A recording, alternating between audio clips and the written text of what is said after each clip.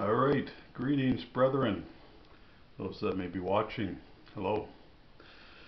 Today's study will be just a quick one on the fly, but using the scripture and a few verses to think about and ponder. I titled this Physical Healing and Blessing. Physical Healing and Blessing. So we'll start off in Jeremiah chapter 6:16, one verse. Thus saith the Lord, stand ye in the ways, and see and ask for the old paths, where is the good way, and walk therein, and you shall find rest for your souls. But they said, we will not walk therein. You'll have to read the whole chapter for further context. But what stands out to me there is be the ungodly saying, we will not walk therein. We're not going to go after the old ways. Interesting. Now, brethren, John 3, 3 John, verse 2. It says, Beloved, I wish above all things that thou mayest prosper and be in health, even as thy soul prospereth. And definitely the latter part of that verse, our soul, for those that are born again, regenerated, our souls definitely prosper. We're seated together in heavenly places with Christ Jesus. Yeah, but context, I wish above all things that thou mayest prosper and be in health. That's the emphasis of this little study, health. Now turn to the very first book in the Bible and the very first chapter, Genesis 1.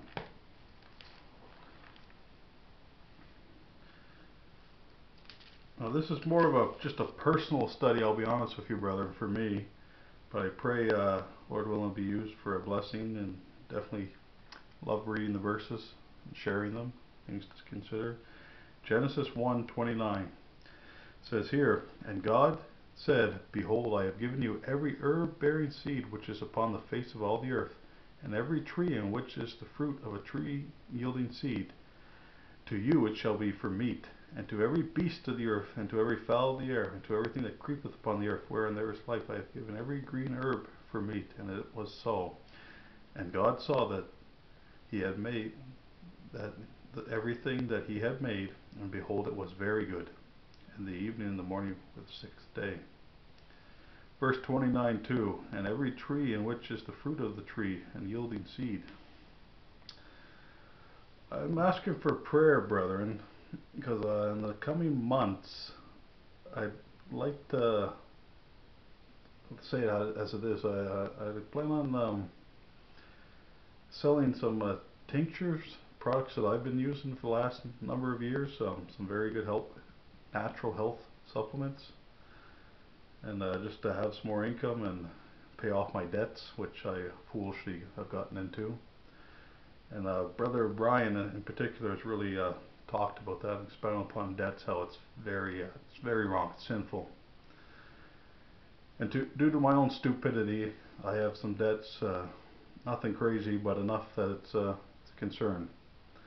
And I need to work a little harder. I have a job as well, but on the side I'd like to do this because I think it'd be a blessing. It's good products, things from the creation, medicine from the creation. And one in particular, I'm letting it sit for a while. I'll show you on the camera. You can't read the label, but it's my chaga mushroom. I went out in the woods and found it on the birch tree. It's a very medicinal mushroom. Right now I'm making an alcohol extract, and it's going to take a couple weeks to a month. When that's done, Lord willing, I'll get in some tincture bottles, and perchance some people may be interested in buying that. That'd be good for their health as well. So Lord willing, please pray for me, brethren. I don't want to mess around with these studies too much, adding things that aren't relevant, but I like some prayer in that regards. And God's been very good. He's blessed me with understanding things that from His creation that are good for us, and that's one of them. Anyways, back to the study. Mark chapter 5. So you know, though, brother, like living with the Lord, it's a personal thing, and sometimes I share these personal stories too, brethren, that are my real life, you know, and things that I struggle with, and getting comfort from the scriptures, gleaning some insights and things and understanding. So, yeah. Anyways, Mark 5, verse 21 through 34. Follow along. And when Jesus was passed over again by the ship unto the other side, much people gathered unto him, and he was nigh unto the sea. And behold, there cometh one of the rulers of the synagogue, Jairus by name. And when he saw him, he fell at his feet, and he besought him greatly, saying, My little daughter lieth at the point of death. I pray thee, come and lay thy hands on her, that she may be healed, and she shall live. They knew, these people that were witnesses to the Lord, knew that he was very special indeed, and he could heal the sick. And Jesus went with him, and much people followed him and thronged him. And a certain woman, which had an issue of blood 12 years, and had suffered many things of many physicians, and had spent all that she had, and was nothing bettered, but rather grew worse. This poor lady, even back then, spending all of her money on the physicians. To me, it's just another example of it's hard, but you got to have faith in God for all things. Health, obviously your soul, everything. Verse 27, when she had heard of Jesus, came in the press behind and touched his garment. For she said, If I may touch but his clothes, I shall be whole. And straightway the fountain of her blood was dried up, and she felt in her body that she was healed of that plague. There's a verse, and I may misquote, I hope not, the life of the flesh is in the blood, I believe. And Jesus, immediately, knowing in himself that virtue had gone out of him, turned him about in the press and said, Who touched my clothes? And his disciples said unto him, Thou seest the multitude thronging thee, and sayest thou, Who touched me? And he asked round about to see her that had done this thing. But the woman, fearing and trembling, knowing what was done in her, that was instant healing, came and fell down before him, and told him all the truth. And he said unto her, Daughter, thy faith hath made thee whole. Go in peace, and be whole of thy plague. And she did. Proverbs 17, one verse there. I believe, I'm not a charismatic, brethren, but I believe with prayer, fasting, wisdom, prayer is the most important, that the Lord will do miracles at times. Not always. Some of it's because of our own sin. The wages of sin is death, and it accumulates, I guess you could say. But have faith. Proverbs 17:22. A merry heart doeth good like a medicine, but a broken spirit drieth the bones. Be joyful, joyful in our salvations in the Lord, in the goodness. And to me, trust me, brethren, it's a great joy knowing some of these things that may help. This is excellent, but it's not a panacea. The Lord is the true life, and everything. But the point being is, it's great to have the wisdom to understand that there are good things out from His creation, in the creation, that are a benefit to us, to our health, make us stronger, keep sickness and plague and things at bay. Back to Genesis 1, just one verse. 10.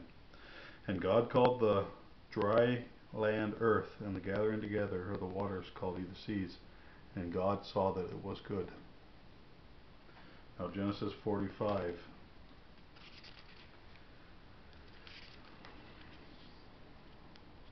We'll read from 16 through 20. And again, for further context, you'll have to read the whole chapter. But this is talking about Joseph and his brethren. As you know, Joseph was brought into Egypt, and God blessed him greatly. There could be a typology there too. 16. And the fame thereof was heard in Pharaoh's house, saying, Joseph's brothers are come. And it pleased Pharaoh well and his servants. And Pharaoh said unto Joseph, Say unto thy brethren, This do ye, lade your beast, and go get ye into the land of Canaan. And take your father and your household, and come unto me, and I will give you the good of the land of Egypt, and you shall eat of the fruit of the land. Now thou art commanded, this do ye, take your wagons out of the land of Egypt for your little ones and for your wives, and bring your father and come. Also regard not your stuff, for the good of the land of Egypt is yours. Also, as we know, brethren, Egypt is a type of the world, and we can be blessed by certain things, good of the land. And if you read in further context, God allowed all that blessing to come upon Joseph and towards his brethren. So to finish off, brethren, we're going to the last verse. I read it earlier, but we're going to read it again.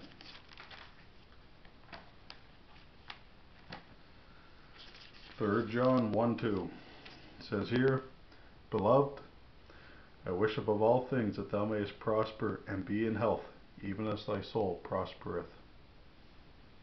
That's it for the scripture reading, brethren. This is just a quick study, and it's more of a personal update and talk as well at the same time. I pray though that I respectfully handled the Word of God there, and it's very nice to share.